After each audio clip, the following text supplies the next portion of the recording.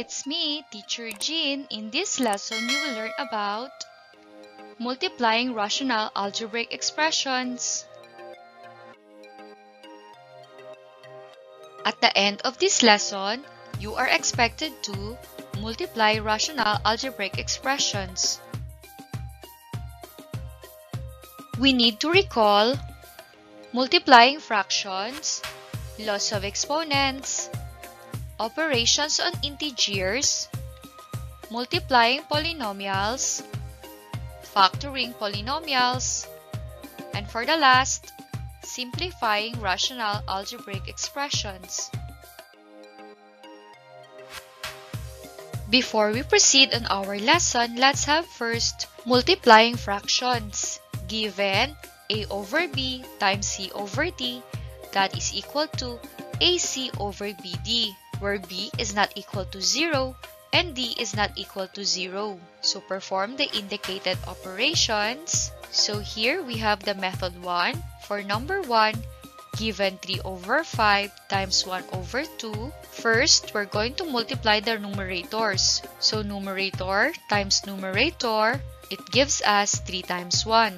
Second, multiply the denominators. So denominator times denominator, it gives us 5 times 2. 3 times 1 is equal to 3. 5 times 2 is equal to 10. Then, divide both numerator and denominator by the greatest common factor. So 3 and 10 have no in common, therefore, that is the final answer.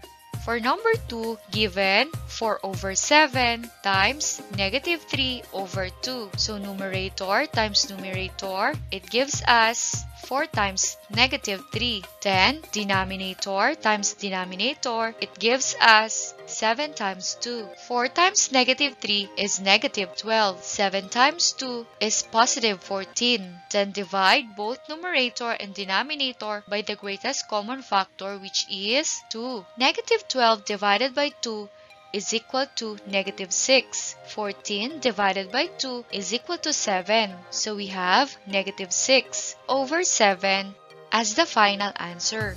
Now, let's have the second method using cancellation. Let's use again 4 over 7 times negative 3 over 2. So first, factor the numerator and denominator completely. 4 is equal to 2 times 2 over 7 times negative 3 over 2. Then, divide or cancel out common factors. 2 divided by 2 is equal to 1. Then multiply the remaining on both numerators and denominators. So we have on the numerator 2 times negative 3 times 1. So any number multiplied by 1, still the number. Then on the denominator, we have 7. So 2 times negative 3 is negative 6 over 7. So in any method, we come up the same answer.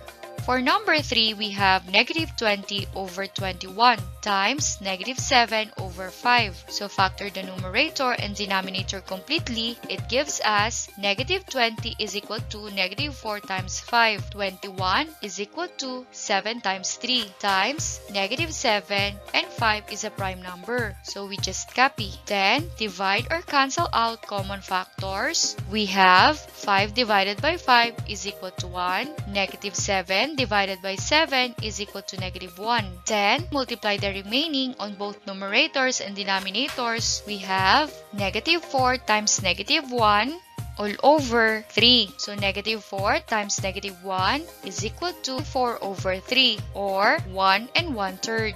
And that is the final answer. Now, for our lesson, we have multiplying rational algebraic expressions. To multiply rational expressions, first, factor the numerator and denominator completely. Second, divide or cancel out common factors. Third, multiply the remaining terms on both numerators and denominators. So given a over b times c over d, simply multiply numerator times numerator, then denominator times denominator. So we have ac over bd, where b is not equal to 0 and d is not equal to 0. Now, For you to understand, let's have the following examples. Perform the indicated operations. For number 1, we have the given 4a squared over ab times 5b squared over 12a. So first, factor the numerator and denominator completely. So 4a squared is equal to 4 times a over ab times 5b squared is equal to 5 times b over 12a is 4 times 3 times a. Then, divide or cancel out common factors. So 4 divided by 4 is equal to 1, a divided by a is equal to 1, a divided by a is equal to 1, b divided by b is equal to 1. And last, multiply the remaining on both numerators and denominators. On the numerator, we have the remaining 5 times b, and on the denominator, we have the remaining 3. So we have 5b over 3.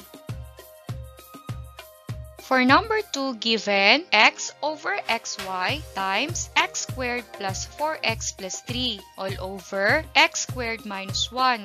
First, factor the numerator and denominator completely.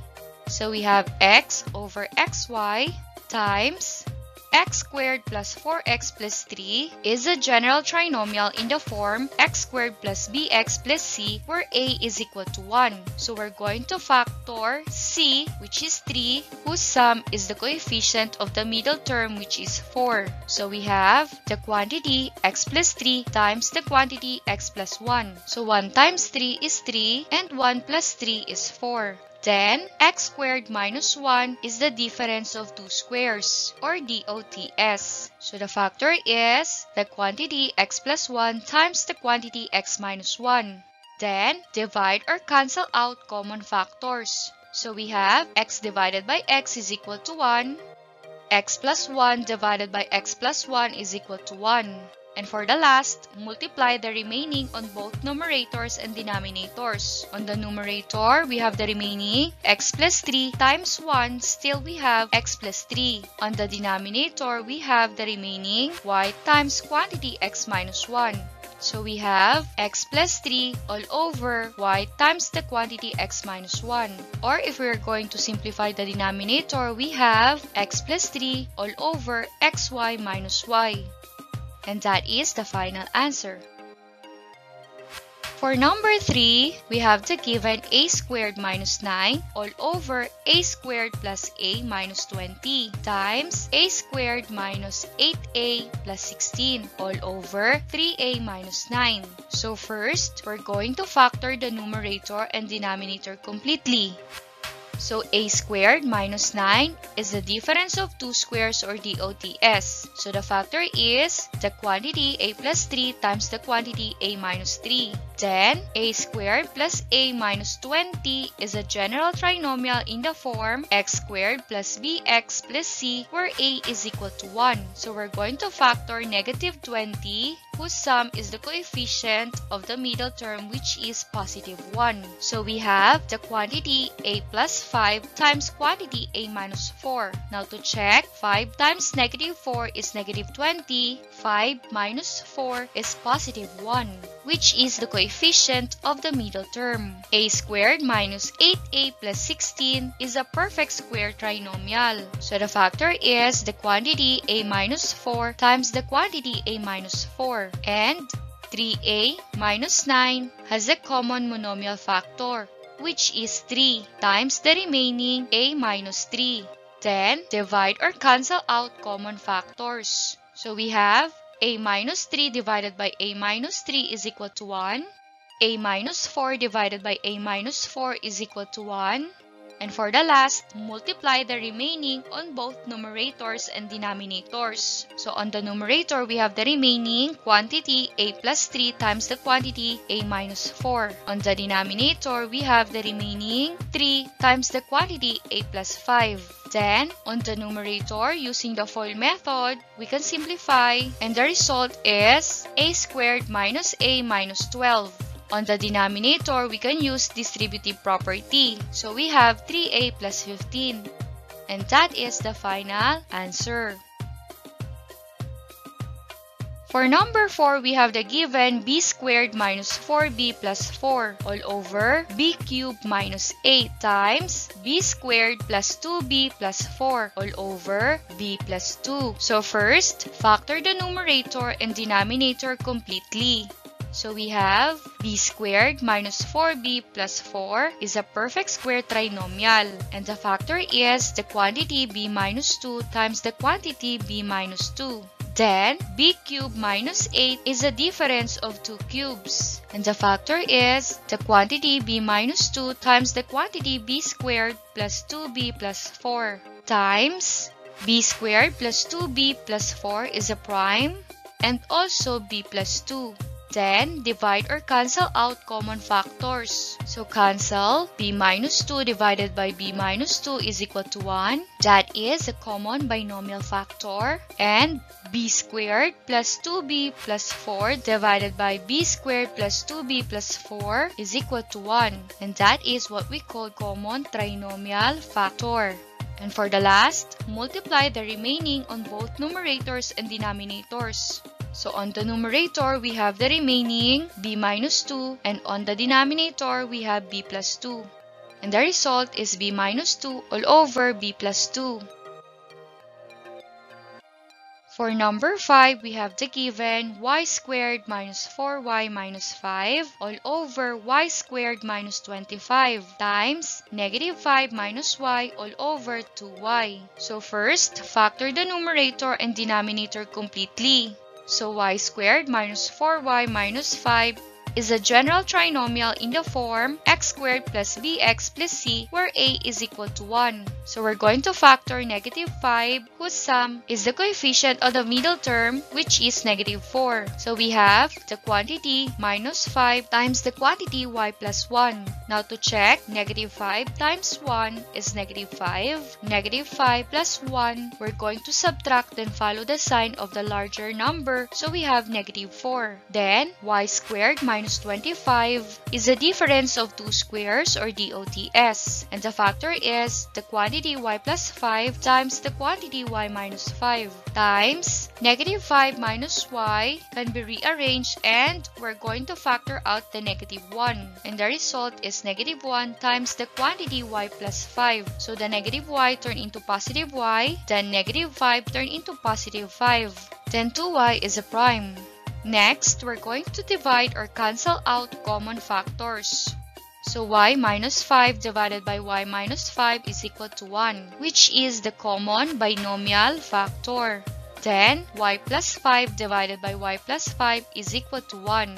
And for the last, multiply the remaining on both numerators and denominators. On the numerator, we have the remaining negative 1 times the quantity y plus 1. On the denominator, we have the remaining 2y. So the result is negative 1 times the quantity y plus 1 all over 2y. Or using the distributive property on the numerator, the result is negative y minus 1 all over 2y.